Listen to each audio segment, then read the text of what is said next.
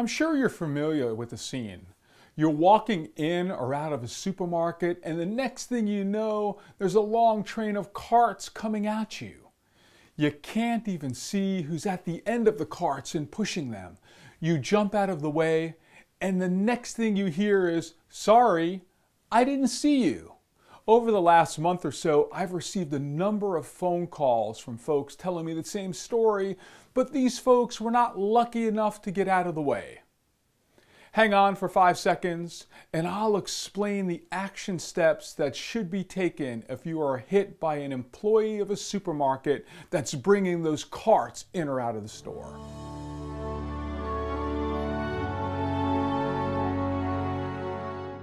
Hi, I'm DiMartino, a personal injury lawyer.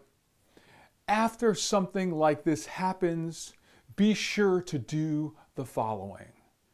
Just in case you're injured and you have to make a claim, get the name of the person who was handling the carts. Report the incident to the store manager. Ask the store manager to save any video of the incident. And if you're hurting, get checked out immediately.